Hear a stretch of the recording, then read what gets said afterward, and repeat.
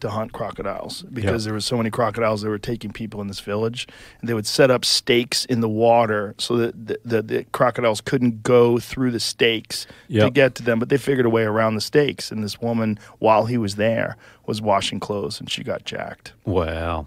Yeah, he said everyone there was like missing a hand, bite taken out of your leg. He said it was just an epidemic. And that's like their everyday life. It's nuts, isn't it? These are big, 18-foot, 19-foot crocs. Like just scared giant. of nothing. Everyone's food. Yeah. Just giant African crocodiles, which are just the most terrifying animal in the world to me. Yeah. Because they could lay there underwater and you don't even know they're there. And then they jump up and get you. Yeah. And they're so fast.